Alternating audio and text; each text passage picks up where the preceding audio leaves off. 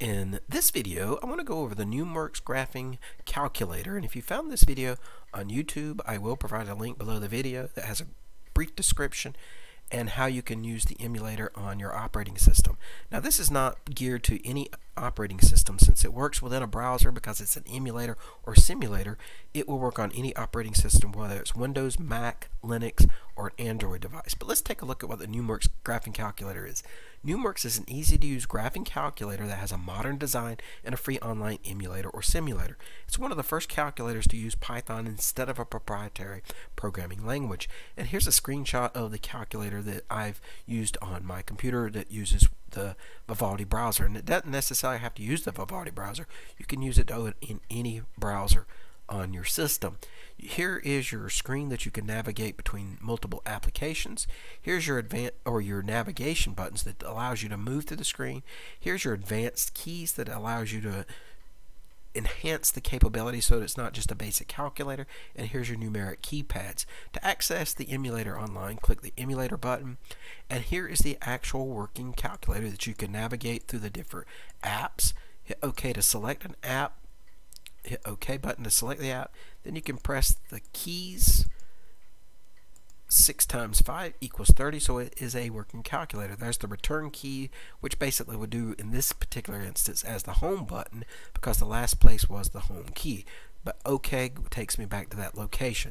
Let's say that I want to go up, and I can clear that out so that I can start over. So if I want to say 8 times 9, and I didn't hit the times, 9 equals, and there's my 72. So it's an actual working emulator here. The thing I like about the emulator or simulator is you can actually download it to your system by clicking the download emulator. But let's take a look at the manual. There's an online manual that you can click, like the introduction, and you can read through the introduction, or you can click through any of the sections like function or calculator and read through the online manual. You can actually access it as a PDF file, so that you can actually download the PDF file onto your system by right-clicking, hit Save Link As to download the user manual, so that if you don't have access to the internet.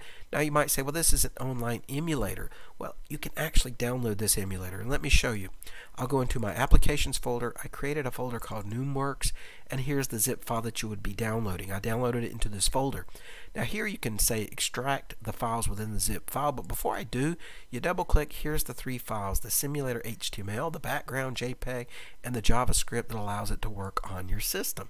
So you think after you extract it, can delete the zip file, but then you double click the simulator link to open up the calculator in a browser on your system. So you can open it up, in this case is Firefox, and if you look in the URL bar, this is coming from my computer, not the internet, but it's a working calculator. You can go through here and select whatever on your screen, hit OK, and if I wanted to go 6 times 5 equals, and it's really much faster responsive from the actual simulator on your desktop rather than the one that was actually on the website. So it's a working calculator that will work straight from your computer. But let me quit, and let's now focus back on the online emulator. Here I've got the different parts of the sections of the calculator: your navigation section, your advanced function section, and your numeric section. It has a wonderful tutorial section that you can click calculation functions, and it will show you a brief description along with a video of each section so that you can learn. And for educators, not only are there tutorials, but you have your classroom resources that helps your students understand or learn algebra, pre-calculus, calculus, and statistics. So it's wonderful for both students and teachers alike. Now let me minimize the browser. I have it in my applications menu, education, and I click on NumWorks.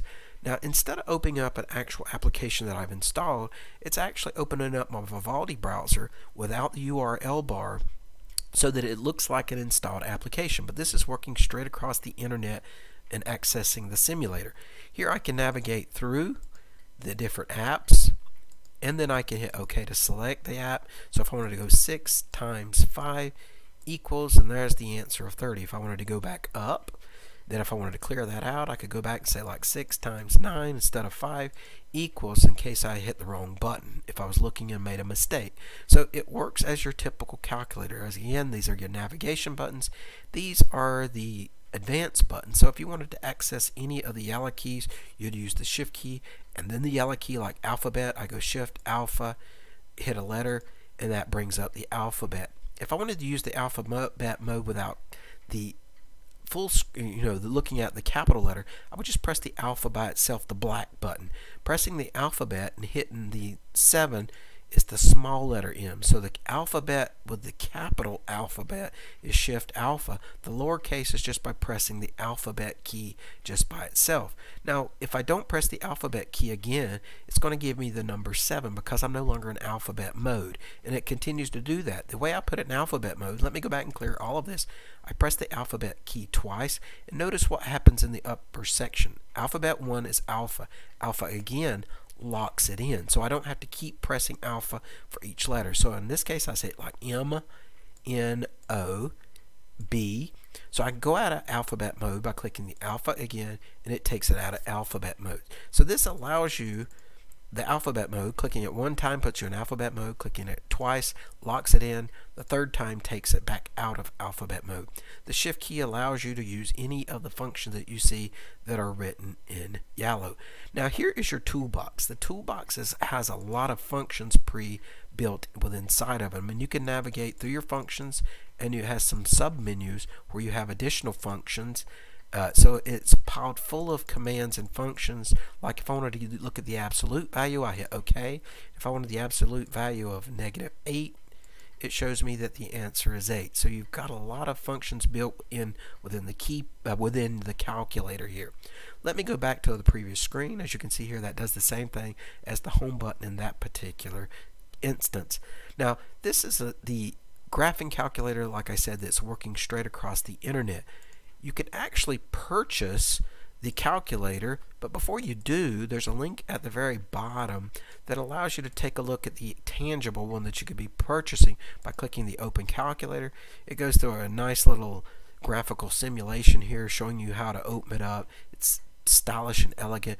You can go through here and get more information. It shows you your navigation key, your advanced function, your numeric keypad, and it gives you additional information down below. So it is a wonderful website to teach you how to use the calculator and to, if you like it, eventually purchase the calculator. So this is an emulator that will work on any operating system, whether it's Windows, Mac, Linux, or Android. So if you like the NumWorks calculator, give it a try, and if you decide that you ever want to purchase one, you can use the link on the website to purchase one of these calculators. Hopefully this video has been helpful to you, and have a great day.